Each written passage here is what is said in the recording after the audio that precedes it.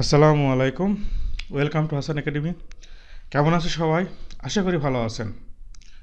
আজকে এই ম্যাক্রো লেকচারে খুবই মজার একটা জিনিস নিয়ে আলোচনা করব, কিভাবে ম্যাক্রো রেকর্ড করা যায়। এটা কি সহজ না কঠিন? প্রশ্ন রেখেছি। খুবই সহজ ম্যাক্রো রেকর্ড করা। জাস্ট একবার দেখুন আর এটা সহজে কিভাবে রেকর্ড করা যায় সেটা শিখুন। রেকর্ড করার অর্থ হচ্ছে যে একটা কাজ যেন বারবার করতে না হয়, সেই ক্ষেত্রে ম্যাক্রো রেকর্ড করা যায়। যে আপনি কোনো একটা কাজ করছেন, এই কাজটা আবারও করতে হবে, ওইভাবেই করতে হবে।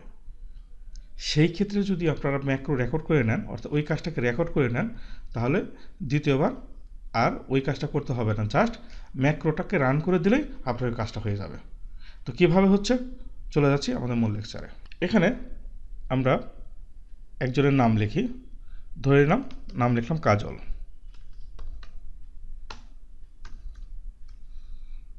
কাজল, তার কিছু নাম্বার দিয়ে দিলাম 60 এবং 50। তো আমার একজনের নাম আছে এবং তার কিছু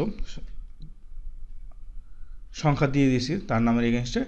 তো আমরা এই কাজলকে কপি করে আমরা বিভিন্ন জায়গায় পেস্ট করব। তো সেটা কিভাবে করব সেটা আমরা ম্যাক্রো দ্বারা করব। অর্থাৎ এই কাজলকে আমরা যখন কপি করতে, এই কাজলকে আমরা বিভিন্ন জায়গায় দেব, আমরা বোল্ড করব, কালার করব। সেই ক্ষেত্রে ম্যাক্রোর মাধ্যমে যদি করে রাখি তাহলে ওই কাজটা আমাকে বারবার করতে হবে না, একবার করলেই হয়ে যাবে। যেমন সেক্ষেত্রে আমরা কী করব, ডেভেলপার টুলবার থেকে রেকর্ড ম্যাক্রো। তো আমরা এই ম্যাক্রোর নাম দিতে পারি। ধরে আমি এখানে ম্যাক্রো 1। তো এখানে একটা কথা আছে, আমি যদি এটাকে শর্টকাট কী দিয়ে শর্টকাট কী দিতে পারি, অথবা স্টোর ম্যাক্রো ইন। আমরা কি এই যে ম্যাক্রোটা রেকর্ড করতেছি, এই ম্যাক্রোটা কি আমরা এই ওয়ার্কবুকে দিব, নাকি পার্সোনাল ম্যাক্রো ওয়ার্কবুকে দেবো, নাকি যখনই আমরা নতুন একটা ওয়ার্কবুক খুলব সেই ওয়ার্কবুকে দেব। তো আমরা নিচ্ছি এখানে দিস ওয়ার্কবুক। ওকে, তাহলে আমাদের ম্যাক্রো রেকর্ডিং শুরু হয়ে গেছে। এখন আমি যে কাজগুলো করব এই কাজগুলোই আমার রেকর্ড হবে। যেমন আমি এই কাজলকে কপি করে এখানে পেস্ট করে দিচ্ছি, আবার এখানে পেস্ট করে দিচ্ছি,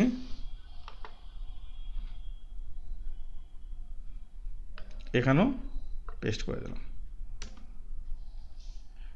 এখানে আমরা বোল্ড করে দিলাম, এটাকে আমরা কালার করে দিতে পারি, কালার করে দিলাম, বা ইটালিক করে দিলাম, এখানে কালার করে দিলাম,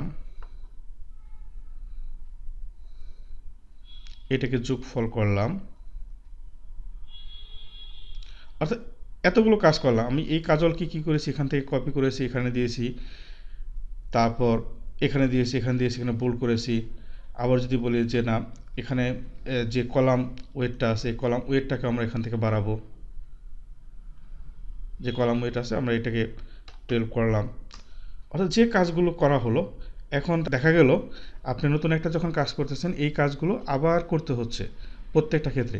তো এই কাজটা যেন বারবার করতে না হয়, সেই ক্ষেত্রে আমরা ম্যাক্রোটাকে রেকর্ড করে নিয়েছি। অর্থাৎ আমরা যে কাজটা করলাম এই কাজটাই টোটালি রেকর্ড হয়ে গেল। আমরা এখানে সাম করেছি, এটাকে যদি আমরা একটা কালার দিই,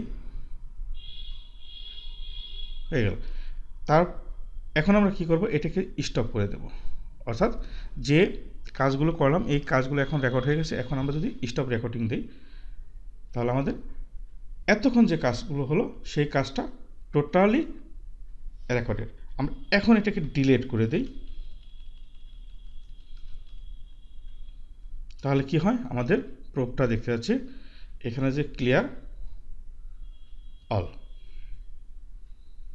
ধরে নিলাম এখন এখানে এমডি মহিউদ্দিন হাসান, আমার নামটা লিখি,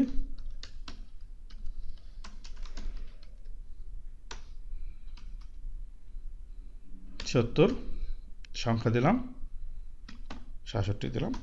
অর্থাৎ আগে যে জিনিসটা ছিল, আমরা এতটুকুই ছিল, কাজল নামে একজনের নাম দেওয়া হয়েছিল এবং তার এখানে যে সংখ্যাগুলো ছিল, তারপরে যে কাজগুলো আমরা টোটালি রেকর্ড করে নিয়েছি।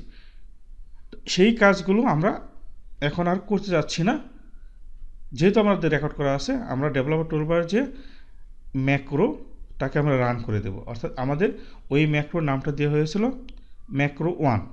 এখন যদি আমরা এটাকে রান করে দিই, রানে ক্লিক করার সাথে সাথেই সব চলে আসলো।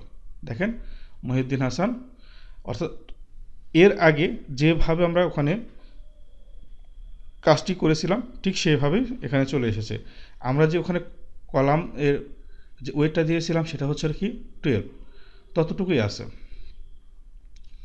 এবং এখানে আমরা কালার করেছিলাম, এই লেখাগুলোকে ইটালিক করেছিলাম, এখানে সাম করেছিলাম এবং সামের কালারটা দিয়েছিলাম, এই কালারটা দিয়েছিলাম। তো টোটালি আমরা ম্যাক্রোর মাধ্যমে এটা রেকর্ড করে রেখেছি।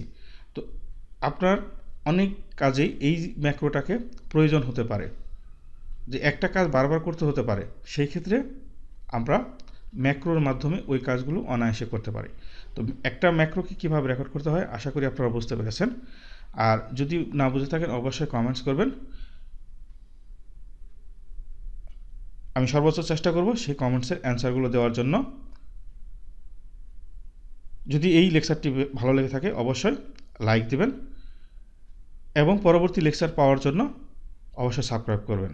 সাবস্ক্রাইব করার অর্থই হচ্ছে যখনই আমি নতুন কোনো ভিডিও আপলোড করব আপনার কাছে নোটিফিকেশন যাওয়া। ভালো থাকবেন সবাই, আসসালামু আলাইকুম।